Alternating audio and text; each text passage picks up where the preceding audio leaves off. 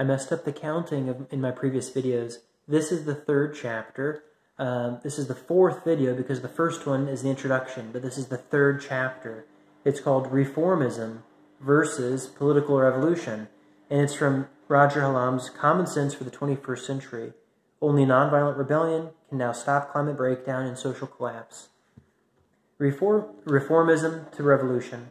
The political culture of Western democracies has changed from a reformist to a revolutionary structure. It is no longer possible to save our society through small, incremental steps. As happens with reform, mass political disruption is now required. This is a sociological observation rather than an ideological assertion. That is, it is based upon evidence. The evidence can be found in the devastating failures of the reformist political class to correctly predict the outcome of a whole series of political contests in recent years. Arguably, this failure started with the Arab Spring and the assumption that the Arab people would never rise up against dictatorship, still less win. Then we had the meteoric rise of new left-wing parties in Greece and Spain, from effectively zero support to 30% to 40% within 2 years. Then there was the intense embarrassment of the Corbyn win and the ability of the Sanders campaign to mobilize 2 million people for political revolution in the United States. We should also mention the darker side, the total, quote, surprise of Trump. The approach of reformism, and I am not making any ultimate moral judgment here, is that progress is maximized by making small demands and small asks of your supporters. The logic is that this is more credible because it makes some progress rather than none. The argument, then, is that making radical or even revolutionary demands is not credible and therefore leads nowhere and thus is ineffective compared with the reformist approach.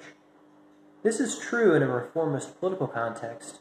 This is where the common view is that society is mostly stable and that problems that exist can be sorted out by gradualist campaigns that make small demands, issue by issue. The problem is that, sociologically speaking, not all contexts display signs of a reformist political culture. Some have a revolutionary political culture. Such a phenomenon is evidenced by mass disillusionment and distrust toward the political class and a high level of social repression. People conform but don't want to. This then explains the error of conventional analysts, such as the recent failures to predict the results of public votes. On the surface, things look like a reformist political context. Nothing revolutionary is happening because of the repression, and so they presume it's business as usual. What happens, then, is that when this repression finds an outlet, there is a non-linear political event, an event that doesn't follow a logical straight line. Politicians like Corbyn offer radical programs which we are told are not credible, but the possibility for change provides the outlet and pathway, and people are drawn to the new opening in vast numbers. Extinction Rebellion was set up in April 2018 to, quote, tell the truth and act as if the truth is real, on the climate and ecological emergency. Again, this was not a credible approach, and the same thing happened, but in the political campaigning and social movement sphere, rather than the party political sphere, the structural analysis is the same. Extinction Rebellion said what a lot of people were thinking and proposed a pathway to action. Quote, we are facing extinction due to the ecological crisis, and that we should take radical collective action, which means engaging in a rebellion against the government. A conventional view, for example, the one I got from the chief executive of Greenpeace, who I met 2 years ago, was that such an approach lacked credibility and therefore would fail. This view is encased in the reformist space, which has dominated politics from 1989 until 2007 financial crisis. Times have changed. Tell the truth, then act as if that truth is real.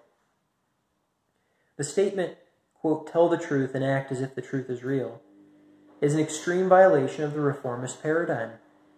For reformism, you only tell the truth to the extent that you think people can cope with it, and you only act on it to the extent that you think you can win in a gradualist way. This is how reformism ends up in a morally and spiritually bad place, lying and holding back actions which are now justified. So what is the revolutionary alternative?